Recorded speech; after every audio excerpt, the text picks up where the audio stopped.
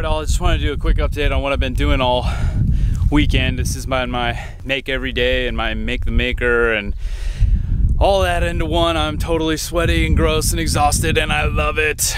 This is the Shedquarters, or what will be Repkord Shedquarters behind me.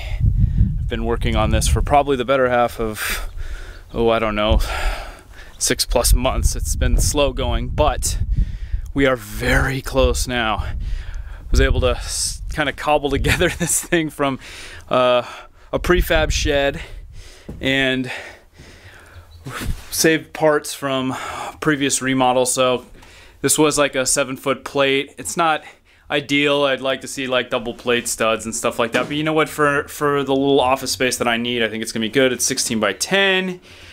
I've got a nice big door on it, so if I need to haul giant printers in and out, I can. That'll be awesome. Got all the electrical done and insulated. And while it looks crazy and like the inside of a spaceship, working with this closed cell foam insulation is way nicer than standard fiberglass.